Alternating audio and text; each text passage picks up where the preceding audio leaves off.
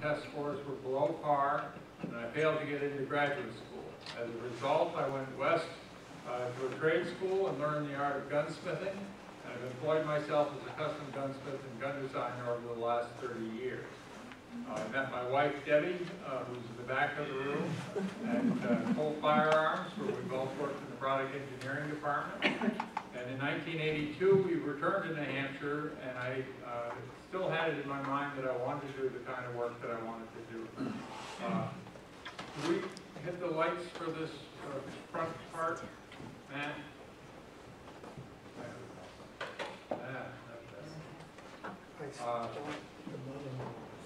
And I had a leg up on this because my father, Lawrence Kilham, was a virologist at the Dartmouth Medical School, studied birds as an avocation. So I grew up in a household with lots of wild animals around. When I was 2, my dad went on sabbatical to Africa and brought a half-grown leopard into the house, much to my mother's chagrin. My younger sister Phoebe, who helps me with the bears today, was 1 at the time, and my next oldest brother Josh was 4. He woke up one night with a leopard at the end of his bed, screaming, but needless to say, we all survived, and we returned from Africa with 2 African hornbills and a Nile crocodile that my dad raised in a basement shower until it was 6 feet long, and the National Zoo had to come and pick it up. In 1961, we moved to New Hampshire, and my dad got the job at the Dartmouth Medical School, and I was 9 at the time, and he had licenses to keep all native wildlife because of his bird research. So we had woodpeckers and aviaries, crows and ravens. My dad had written a book on the life histories of the woodpeckers of the eastern United States, as well as a book on crows and ravens. We had woodchucks and fox, and porcupines and beaver, and just about every animal imaginable. It was a time before formal wildlife rehabilitation. So we grew up with quite a menagerie around, as well as domestic animals like sheep and goats and things like that. When my time came along, I was interested in carnivores. And carnivores present a bit of a problem to study. Unlike birds, my dad tried it himself on simple apparatus.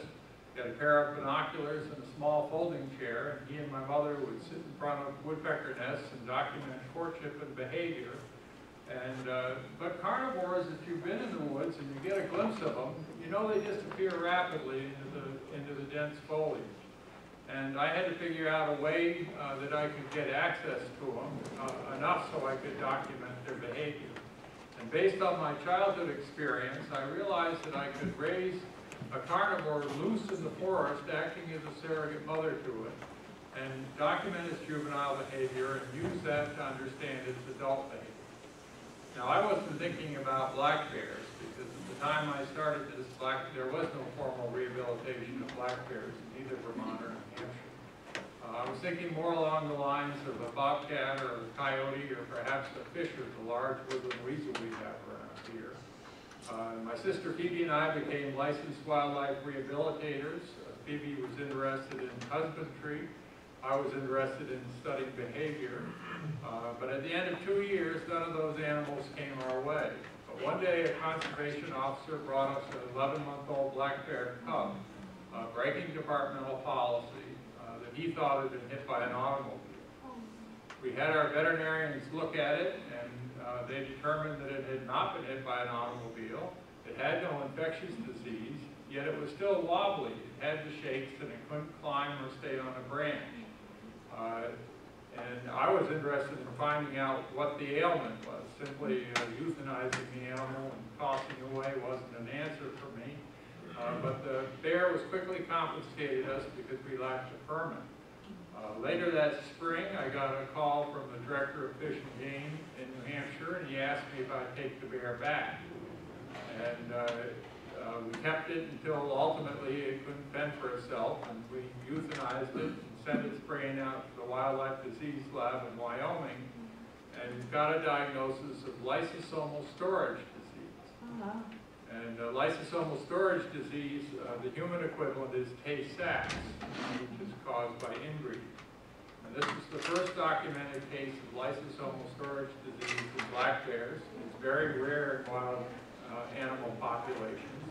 relatively common in domestic animal populations, because after all, that's how we get our domestic animals. And since that time, there have been 2 more cases in New Hampshire, 2 in Massachusetts, 1 in Maine, and more recently 1 out in Wyoming. The likely cause of this disease is the fact that in the 1850s, most of New England, 85% of New England, was open agricultural land. The forests were fragmented and reduced to very small contiguous areas. And on top of that, there was 125 years of bounties on black bears. So their populations were reduced to island populations where this type of injury might have occurred. Potentially, it's a serious problem for the black bear population, because for every cub that's born with the disease, there's 1 born without it, and 2 that are carriers. Whenever 2 carriers mate, this disease pops up again. And we don't know how frequently that it's popping up. Most of these cubs don't survive. Later that spring, I got a call from Forrest Hammond from the Vermont Fish and Wildlife, and he heard about what I was interested in doing. He had 2 orphan cubs from the Stratton Mountain Bear Study in Stratton, Vermont, and he interviewed me and asked me if I would take the 2 cubs. And I said, well, there's a small issue of a permit. And I said, if you're willing to contact New Hampshire and they're willing to give me a permit, I'll be happy to take the cubs. Well, the next morning we had a permit in hand, and since that time we've raised, rehabilitated, and returned to the wild over 105 black bear cubs. 2 years ago, we had an extraordinary number of black bear cubs. We ended up with 30, and that was the result of 2011 being an extraordinarily good food year, followed by 2012, which was a horrible food year. Many of you may remember that we had 2 weeks of 70 and 80 degree temperatures in March that disrupted not only the apple crop, but the berry crop. So there were a lot of hungry female bears with cubs looking for food. Over half of these cubs came to us because their mothers were shot at unprotected chicken coops or beehives. By unprotected, I mean a simple electric fence with bait on it to keep bears out of anything.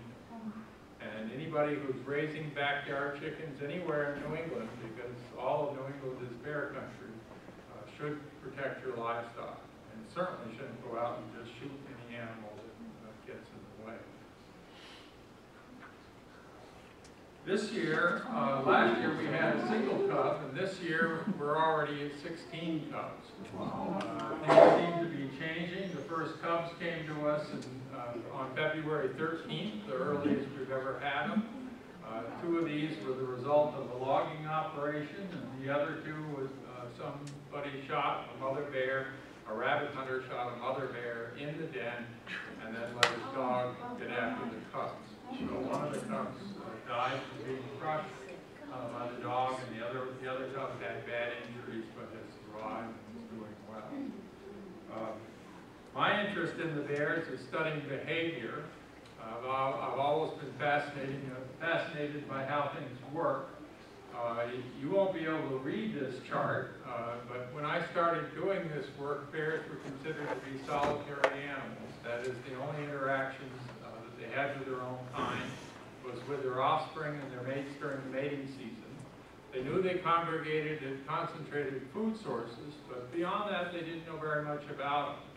And you can see from this chart, this is my representation of the social behavior of bears, that it's very complex.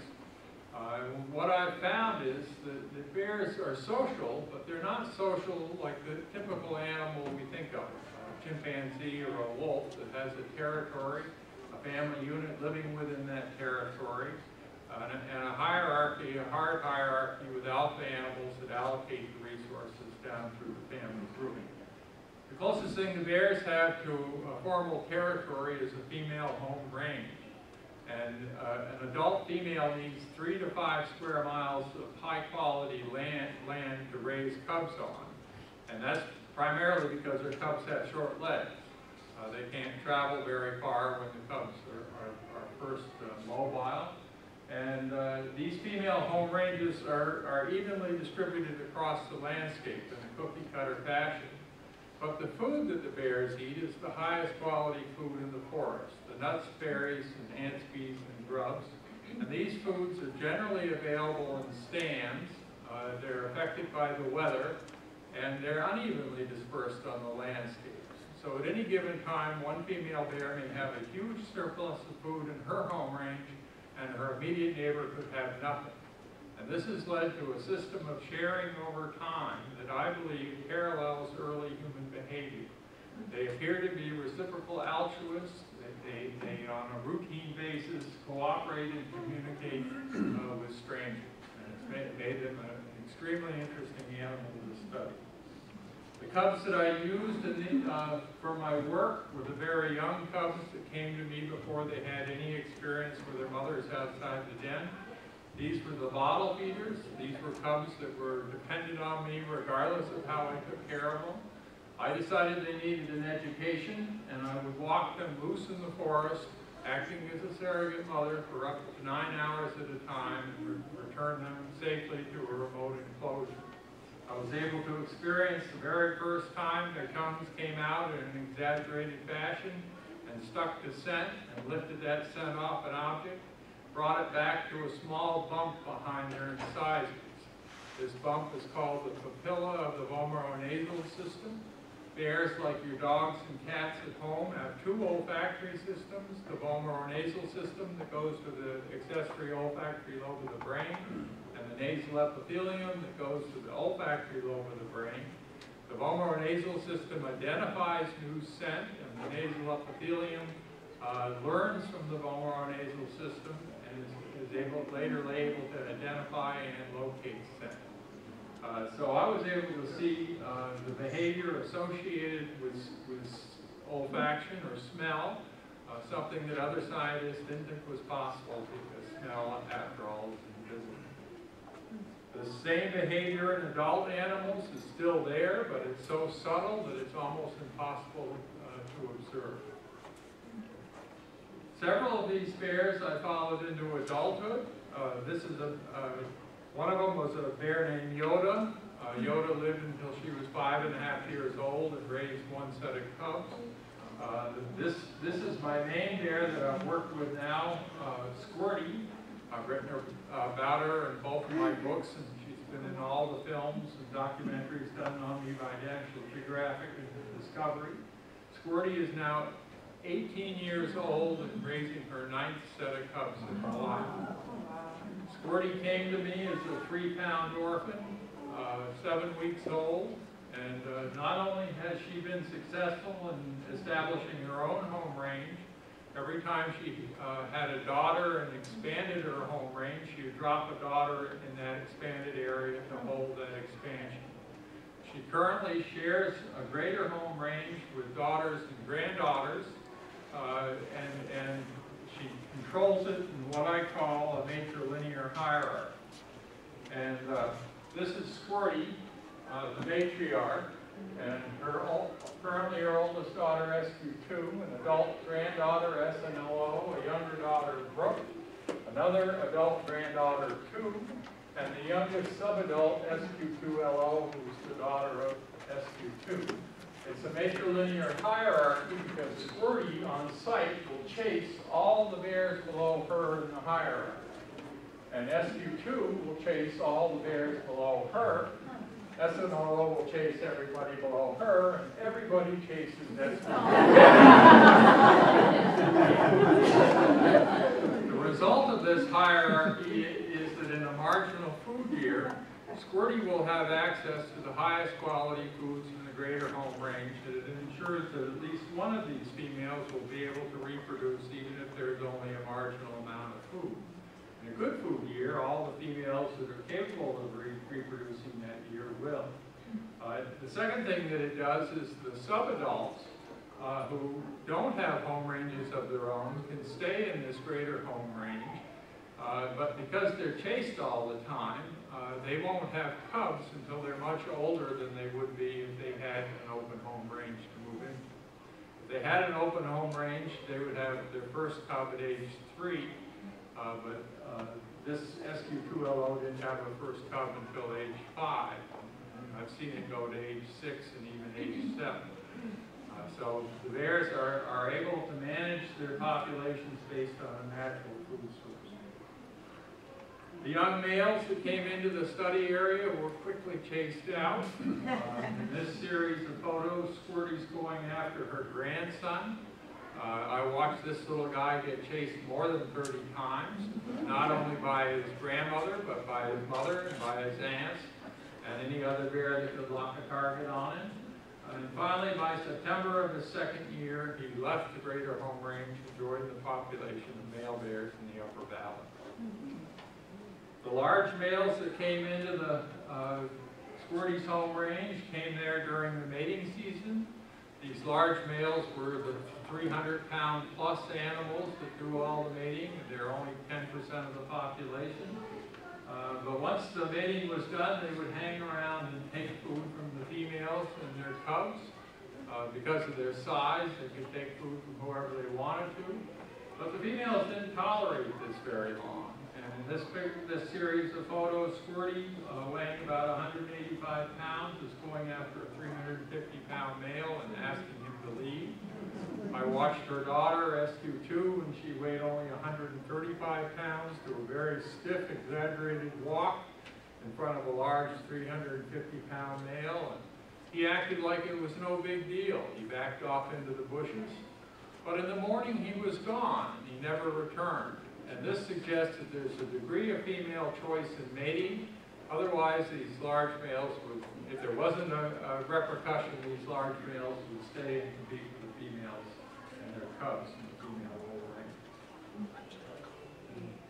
The really big surprise in my study was that my study area is in the center of Squirty's home range. And I go up there, it's on my own property. We have 400 acres. It's about a mile off the nearest dirt road. I've been keeping track of social interactions. I'm currently a PhD candidate at Drexel University, and I've observed more than 1,000 social interactions between bears and documented them.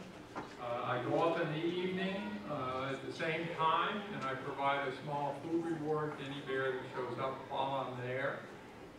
And the bears can tell time. Some nights there's no bears, and some nights there's quite a few bears. And this bear, these unrelated females would come in and share Squirty's surplus resources, and she showed no aggression towards them whatsoever. She let them come in and take her food, and there was no chasing, no running after them. And they were all relatives of this bear, a bear we call Moose. Moose is 13 years Squirty's senior.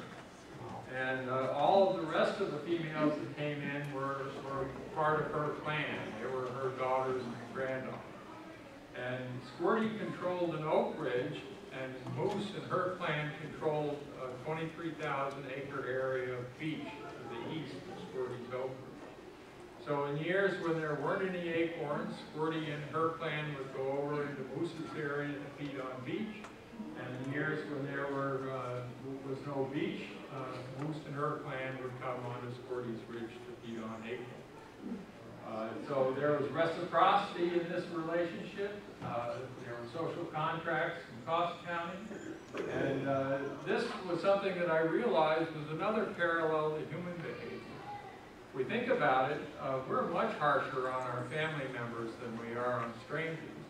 And we're harsh on our family members because our family members are our closest cooperators.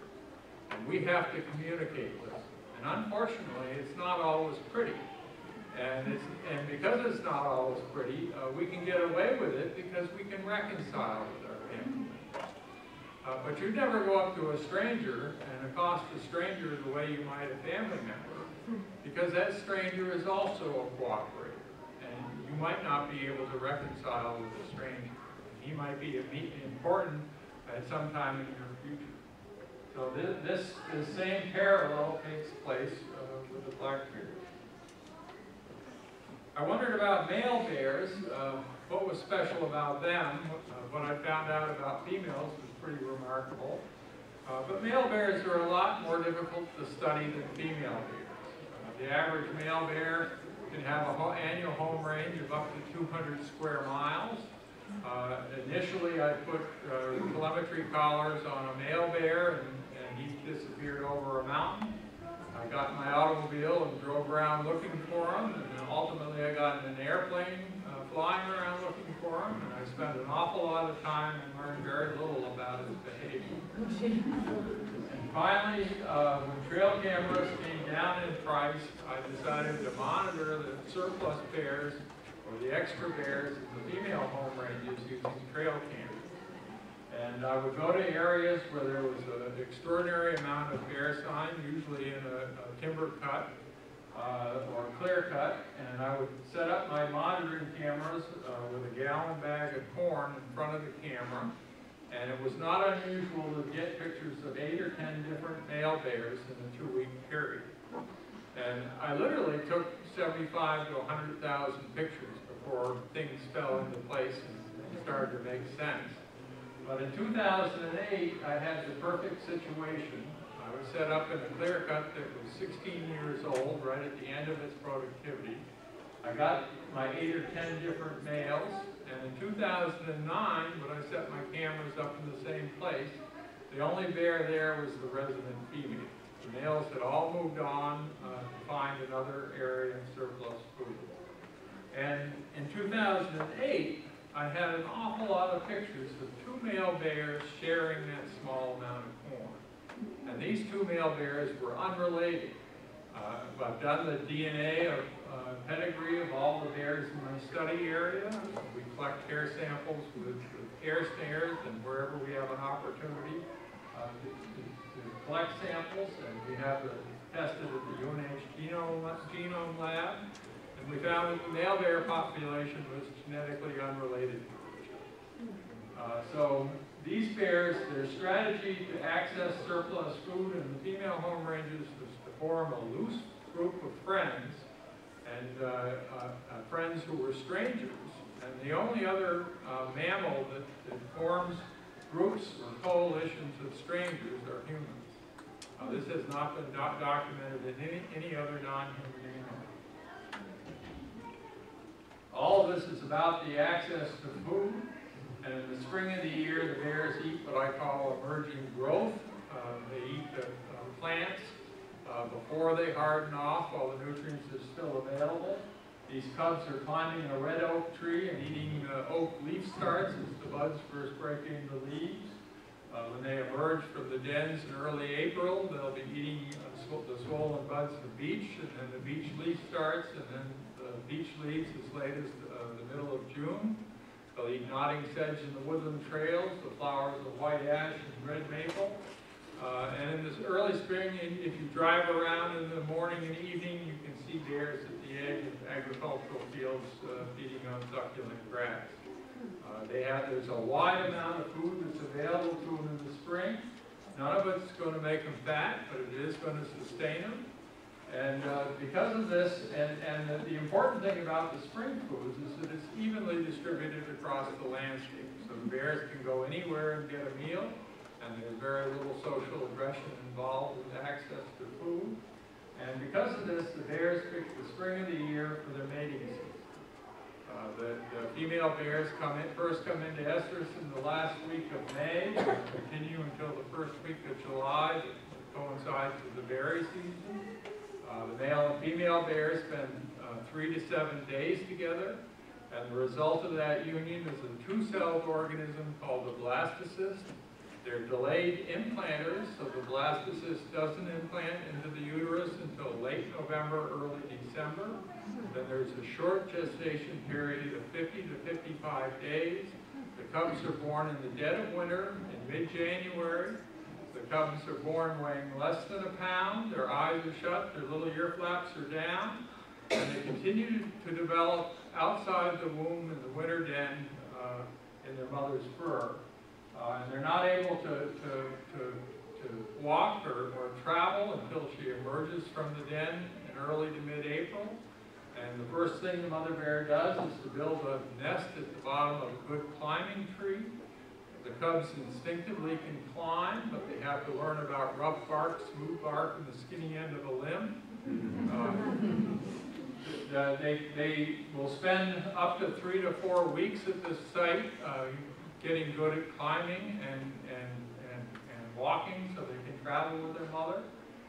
She'll move on to better feeding sites, and she'll go from one large pine tree or hemlock tree, trees we call babysitting trees.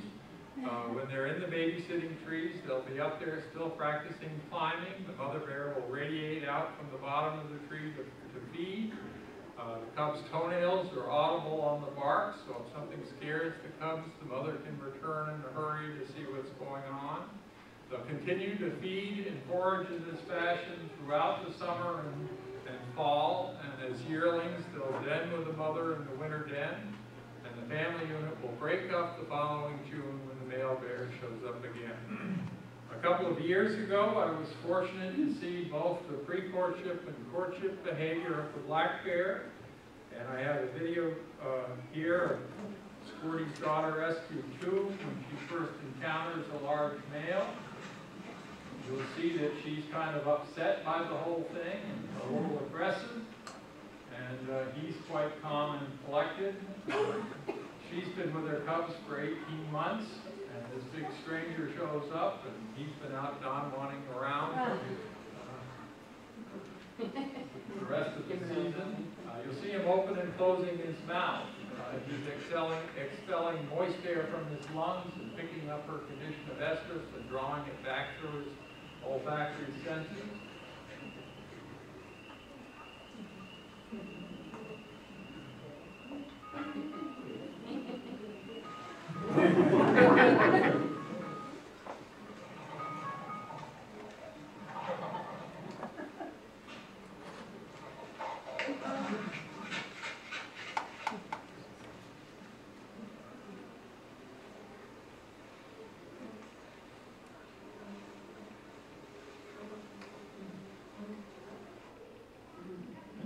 Finally, he catches up with her and grabs her with his forepaws, and he'll bite her behind the neck.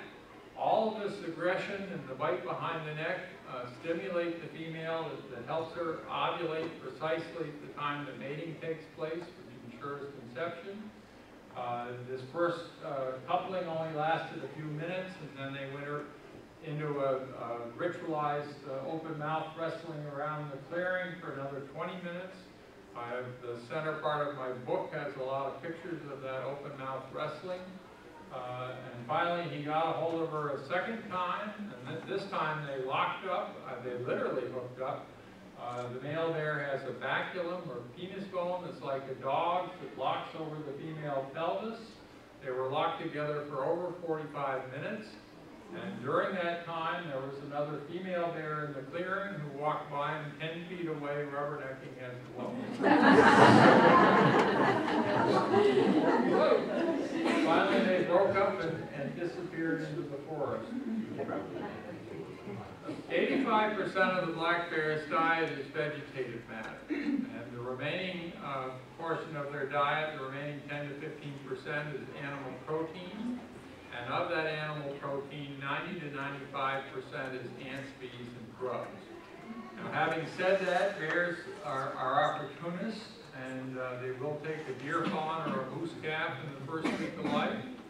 They'll take a bird's nest or a fledgling bird off a branch if they run across one. But they're not true predators. They don't respond to sound or movement in the woods.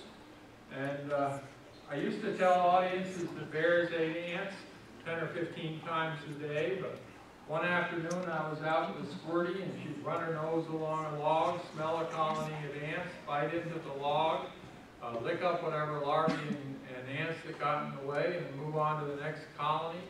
She was locating and cleaning out colonies of ants at the rate of 40 to 60 an hour.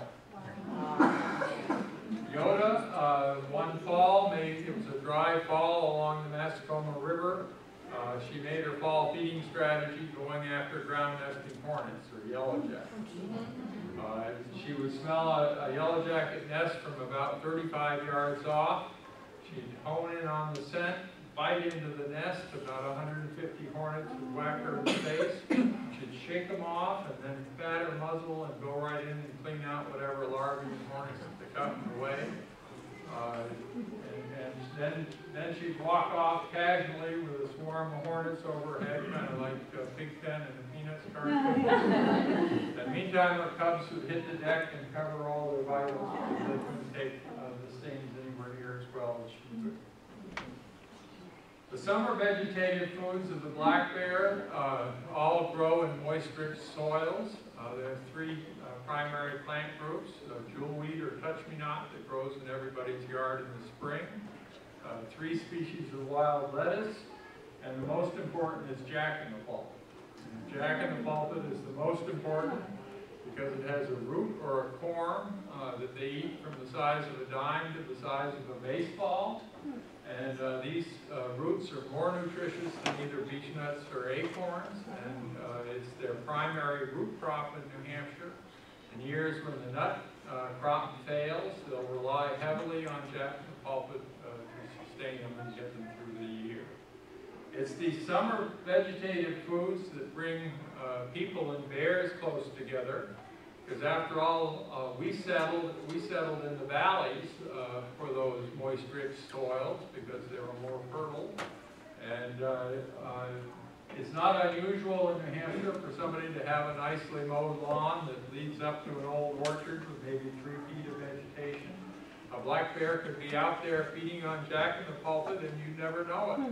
You'd never know it unless you went out there and saw the stoppled trails and the occasional divot with the white roots coming into it, where a bear dug a jack-in-the-pulpit root. You'd never know it unless the bear stuck its head up in the air and smelled black oil sunflower seed. Black oil sunflower seed has 3 times the calories per unit of any of their natural foods.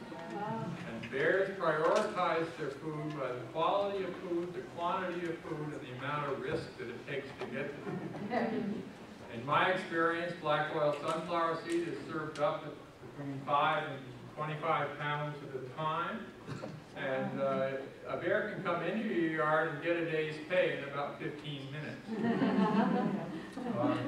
The average black bear needs to put on 30% of its body weight in fat to get through the winter and to hibernate. A female black bear that's going to give birth to cubs needs to put on 50% of her body weight in fat to give birth to cubs, to nurse them through the winter, and to have some reserves for the early spring. So if you want to understand why bears act the way they do around food, just think how we act around money. After all, we store our money for a rainy day. We put our money in our bank for our retirement, to put our kids through school, or to buy a fancy toy. And you wouldn't go home tonight and leave $20 bills all over your lawn and expect that nobody would come pick one of them up. And that's the same thing that happens when there's food attractants around, whether it's garbage that's not secured or birdseed. It's a terrible temptation for the bears. It's much higher quality food than they have available to them in nature. And in times of food shortages, it becomes a real challenge for bears not to go into people's yards. The natural foods that the bears use to get fat and reproduce in New Hampshire are red oak acorns and beechnuts. The red oak is in the central and southern parts of the state and up the Connecticut River Valley. Beech is in the balance of the state in the northeastern part. Bears have a number of different types of dens in New Hampshire. In this picture, I'm crawling out of an excavated den that Yoda used both for her maternal den and for a den with her yearlings. She dug it under an old root mass of a tree that had gone over many years ago. And there's a live tree growing out of the top of it. When I crawled into the den and looked up, the ceiling of the den was a matrix of live roots that prevented the soils from collapsing down around her and her cubs during the winter. This bear had a different strategy. This is what we call an open ground nest. This is unusual because it's in a hardwood clear cut. These typically are in dense softwood regeneration, so dense that you could walk by a bear's den 10 feet away and never know it was there.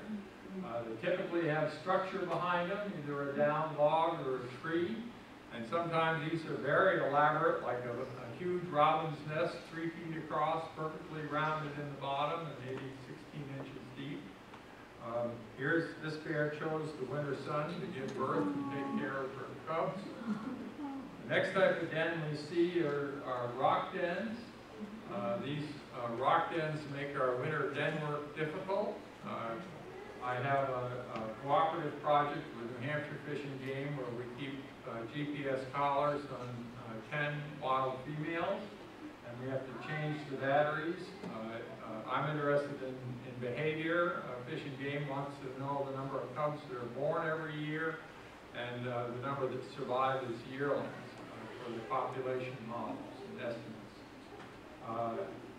The problem is that these entrances are not much bigger than a bear's head, and the bear's shoulders are very supple, their backs are very flexible, and they can wiggle down into the crevices where we can't imagine getting them out. We often can see them, we might even be able to sedate them, but sometimes we simply can't get them out of these dens. We thought about designing the perfect UNH student who was skinny and strong and flexible that we could lower down by his bootstraps and pull one of these bears out, but so far that hasn't worked very well. Here's a yearling bear with its mother in a rock den. And the last type of den we see are tree dens. These are in overgrown trees. When they reach about 3 feet in diameter, the center of the tree can decay and rot out, leaving a huge cavity in the tree.